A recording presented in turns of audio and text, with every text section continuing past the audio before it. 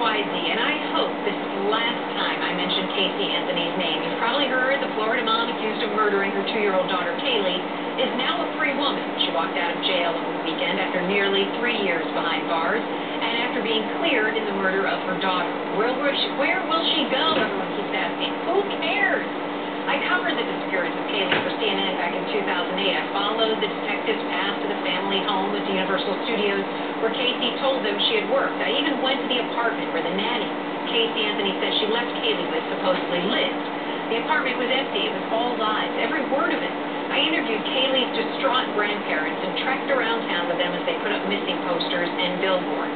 Covering the story of a missing child is not something you forget. So I don't care where Casey Anthony goes or where she decides to live. What I do care about is that a little girl too young to defend herself lost her life. If her mother wants to go sell her story for $1 million that has reportedly been offered, then maybe she'll have enough sense to give that money to the Center for Missing and Exploited Children so other parents who want to find their missing children can get help doing so. CNN Newsroom continues now with